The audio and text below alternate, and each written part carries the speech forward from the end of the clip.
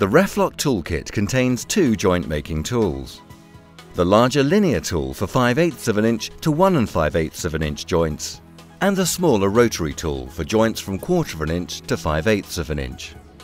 To make a joint from 1/4 of an inch to 5/8 of an inch, select the smaller rotary tool. The next step is to connect the pump hose to the tool, making sure that the pump connection is fully home and the lock ring is tightened to ensure the correct operation of the pump.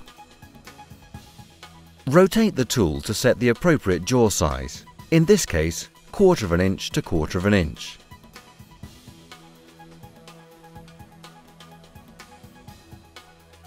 Cut the pipe to the required length.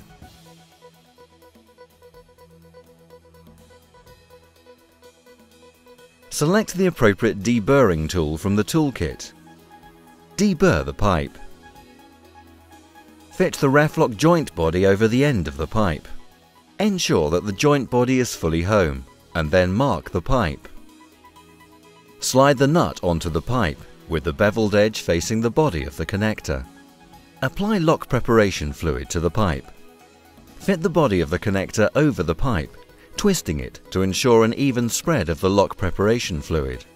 Offer up the nut to the body of the joint. Locate the body of the joint and the nut in the jaws of the tool.